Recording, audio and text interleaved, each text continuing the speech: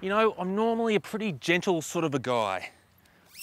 Wouldn't hurt a fly, but there's just one thing, one little thing that really bugs me.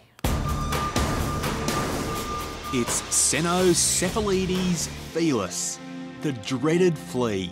And that's an F word no one wants to hear, especially if you're a pet owner. So how to get on top of these rotten little critters? Well, you have to get down and dirty. And go right down here. Yeah, keep on coming. Further, further, right. Down here, where they breed. Warm weather is great for enjoying more time with our pets. Unfortunately, it's also when fleas thrive.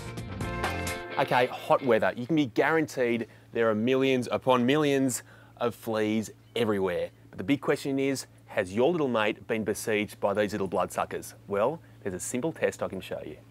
The first thing you'll need is a piece of wet A4 paper. Now take that, put it next to the rump of your dog. The fleas love this area. They seem to be a lot further away from the bitey end, which is their preferred spot. So, get the rump area and rub your fingers through the coat like that. It'll flick up all sorts of pieces of dirt and debris that's sitting in their fur. Now amongst this debris could very well be flea dirt, which is basically flea poo. In the flea poo is blood, and if there is blood, it'll run red across the paper. So I'm sorry to say, Neelix, the paper doesn't lie. You have got fleas. I'm sorry. Once you find fleas, it's important to remember killing them is only the start. It's essential to break the breeding cycle by hitting all their secret hideouts around your home. For starters, fleas love carpet, almost as much as they love pets. Vacuuming is a chemical-free solution that will suck up thousands of flea eggs, larvae and pupae. Pet beds, rugs, doormats and furniture covers are all potential breeding grounds. So wash all these items and dry them outside in the sun. A few years ago, flea treatment centred around these, the trusty old flea collar. And look, whilst they do work, there is new technology and a new way of managing fleas. And it's these, top spots. Small amount of liquid goes on the back of the neck. That liquid then sinks into the oils of the skin, spreads its way around the whole body, and each time a flea hops on or bites, it gets a lethal dose of that drug. But importantly, it's safe to our little mate here. Remember, fleas are minuscule, but they're armour-plated little suckers. So you have to be vigilant to get rid of them for good. And here's a bit of trivia. They can jump 100 times their own height. That's the equivalent of a human jumping over the Sydney Harbour Bridge. And one last thing, never ever use dog flea treatments on cats. You see, there's a chemical in dog flea treatments which is incredibly toxic to our little feline friends. So, give them their own and you'll have no problems. Good luck. Oh, Cody, it's awful. Yep, flatulence. It's a fact of life if you own a dog, but some dogs can be more on the nose than others. So, here are some tips. Firstly, diet. Check their dry food contains mostly meat protein and not the vegetable kind. Now, vegetable protein is a lot harder to digest, meaning your dog's going to produce a lot more gas. Also, don't let them overeat or change their diet suddenly. This will only increase the problem. Exercise is also helpful because it gets everything moving and keeps the smells outside instead of inside. And if all else fails, then these could be a very handy last resort. And of course, a full vet check will ensure that the problem isn't something as sinister as that smell. Oh, Cody, awful. Now let's get down to basics. When you've got 4 legs instead of 2 and you spend your whole life this close to the ground, then chances are you're going to pick up a couple of little nasties. So where should you look? Well, you should focus your attention between these toes, inside these ears, under the collar and around the face. The fact is that 80% of ticks will attach from the front legs forward. They really like it up here because down the back they run the risk of being chewed out by these chompers up here. So this is what it's going to look like. Usually in the same grain as the hair. in there around the neck. Now, the temptation is just to reach in and grab it, but the thing is it's attached by a very narrow little proboscis which anchors it very firmly into the dog. So instead of doing that, get some tweezers, go right around the base of it, where it is joined into your dog, and that's its head. Instead of just pulling it straight out, actually twist it.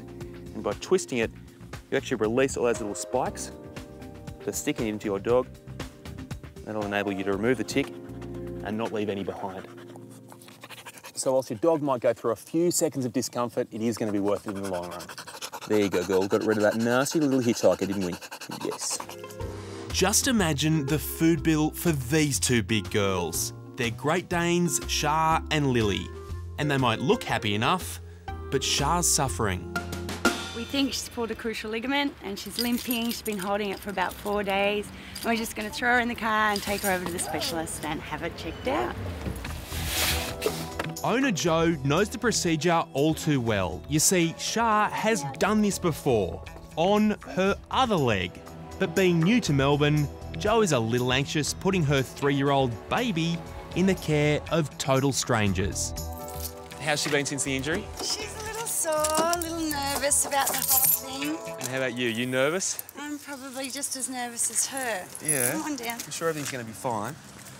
The big girl got herself into big trouble, huh? Yeah. Joe has nothing to worry about because here at the Southern Animal Referral and Emergency Centre, they deal with injured animals every day. She's not putting And when it comes to animal surgeons, Dr. Charles Kuntz is one of the best. You can definitely see as she comes back that her right hip is moving up and down with each step.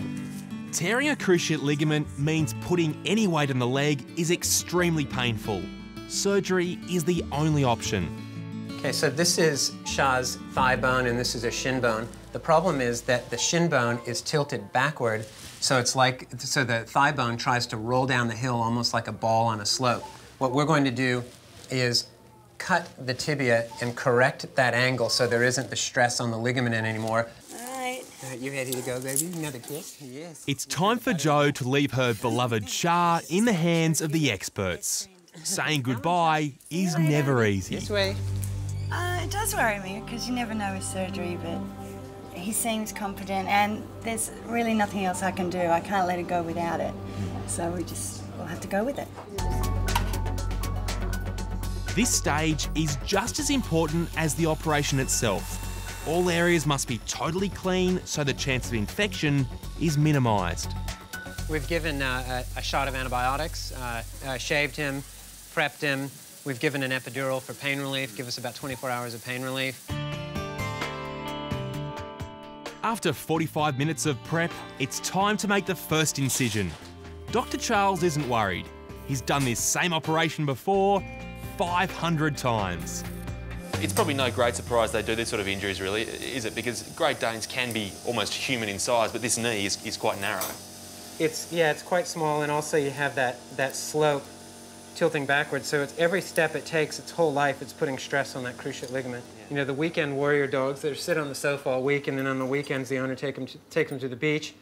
He runs for a couple of hours chasing a ball and comes up lame, and then they rest through the week, and by the next weekend they're sound again. And then the next Saturday comes and they take them back to the beach and they start limping again. So they're like, oh, this is how it's supposed to feel. Because these guys really do recover well. Hey, look, everything went really well. The cruciate ligament was completely torn. The meniscus was intact, so we didn't have to touch that. The surgery went perfectly. The plate's in place really nicely. We're on our way to post-op x-rays to make sure everything looks good, and then she'll be on her way to recovery. So, Doc, that seemed to go pretty well. Yeah, it went really well. The screw holes are exactly where we expect. Nothing's going into the joint up here, so it's just as we would have hoped. So how long do you expect before Shah is back to running around and being a normal Great Dane? She'll be weight-bearing tomorrow on that leg, and by about 2 weeks, she'll be pretty good. Hopefully by 8 weeks, when she comes back for her x-ray, she'll be as good as new. And look at this. Only 1 month after her operation, Shah is back to being her cheeky self and giving owner Joe a run for her money. But of course, Joe wouldn't have it any other way.